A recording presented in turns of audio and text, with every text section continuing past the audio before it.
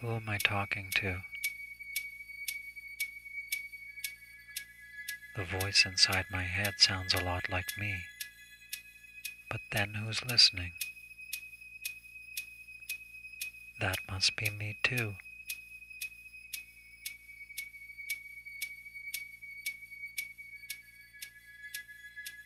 I met a woman at a cocktail party who described her conversion experience. She was passing a church one day when she clearly heard a voice that was not her own, say, "You are mine now. I will heal you."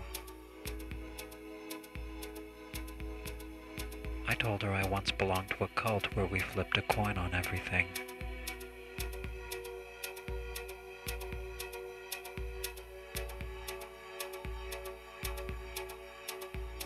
I think most people assume a listener. I used to imagine I was the star of the movie of my own life, with an invisible film crew following me around, capturing every gesture.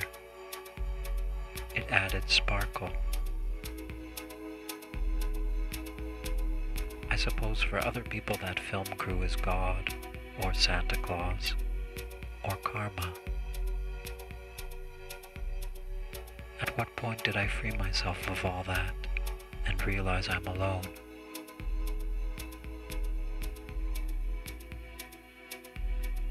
Oh, I've had conversion experiences, but they wore off. I've had my mind read unexpectedly, my aura cleansed where I could see the energy floating around me in waves of turquoise and amethyst.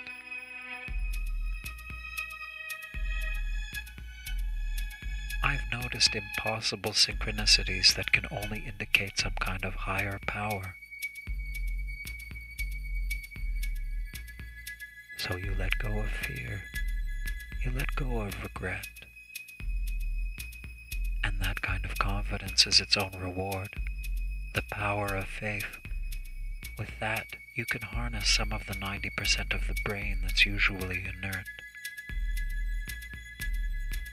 You can walk on hot coals or lie on a bed of nails.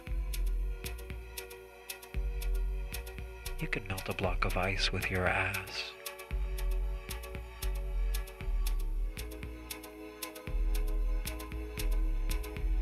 On a trip to England, I lay down in the rose garden at Anne Boleyn's castle and prayed for a soulmate.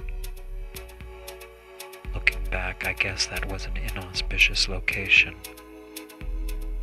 A few months later, I lost my head over you.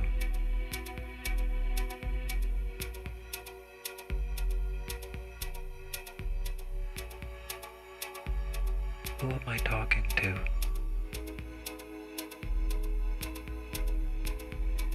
Is anybody listening?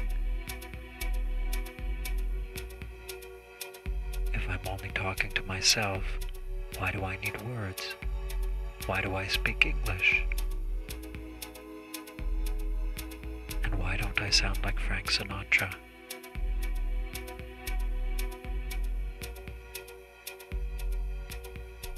Once we realized the higher power would guide us through the I Ching, it was only a small leap of faith to believe the universe would guide our every move. We just had to ask it.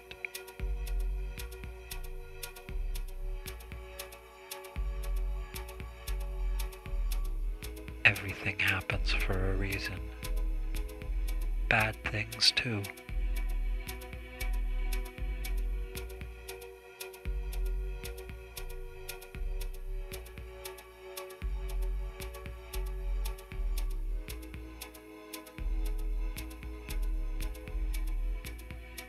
I stood on the steps of the synagogue and prayed on the moon for you to find me.